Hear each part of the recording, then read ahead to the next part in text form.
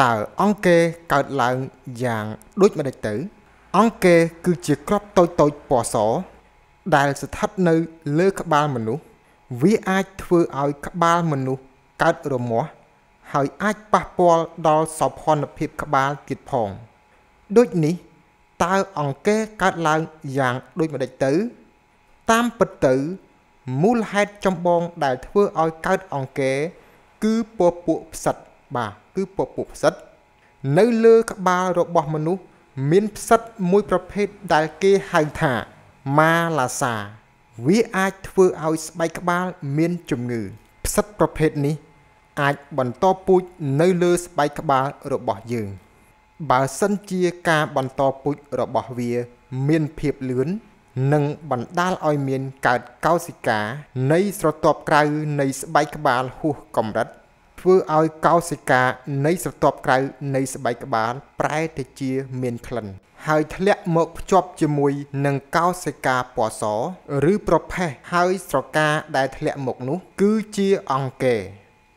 នៅពេលដែលយើងមានអង្គែតែងតែមានអាការៈរលាកស្បែកក្បាល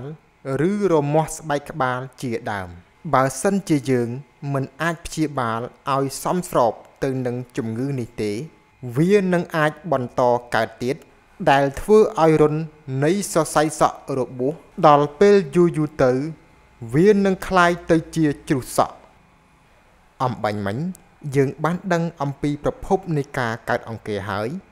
ឥឡូវនេះយើងមកស្វែងយល់អំពីវិធីសាស្ត្រក្នុងការការពារឬក៏កម្ចាត់អង្គែវិញម្ដងអង្គែកើតឡើងមកពីការចម្លងរបស់ផ្សិតដូចនេះគួរតែកែប្រែនៅទម្លាប់នៃការរស់នៅរបស់យើងកុំសូវបរិភោគអាហារបំពងឬមានជាតិខ្លាញ់ហិលជាដើមត្រូវចេះថែរក្សាស្បែកក្បាលរបស់យើងទប់ស្កាត់ការឆ្លងនៃផ្សិតនេះក៏អាចកាត់បន្ថយអង្គែបានដែរ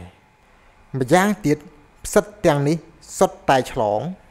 ដូចនេះសមាជិកគ្រួសារទាំងអស់គួរប្រើប្រាស់សម្ភារៈដោយឡែកពីគ្នាដូចជាកន្សែងដៃកម្រាលខ្នើយក្រាស់សិតសក់ជាដើមទាំងនេះក៏អាចទប់ស្កាត់